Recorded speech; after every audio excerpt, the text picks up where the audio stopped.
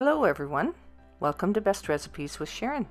This is an exciting salad that we're going to be doing today. It's easy and it's cucumber and watermelon salad, refreshingly tasty. So stay tuned and watch how this is done.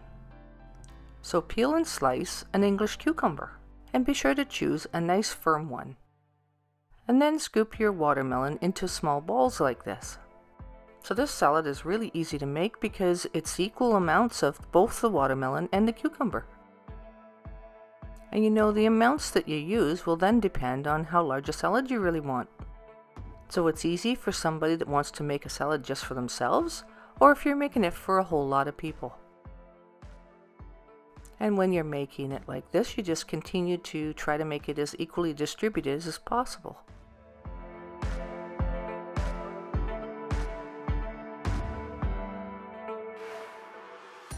Now then, add a few chopped mint leaves.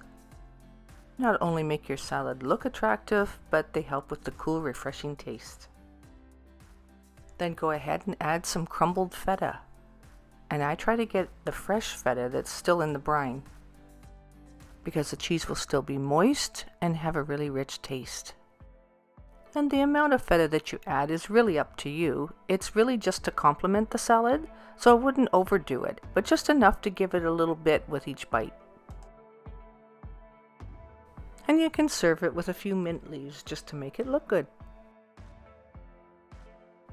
Set some balsamic vinaigrette on the table and let everybody add it to their own salad. And you don't want to overpower your salad, so just use a little drizzle on top and it's perfect. And you'll be surprised at how refreshing and wonderfully tasty this salad is.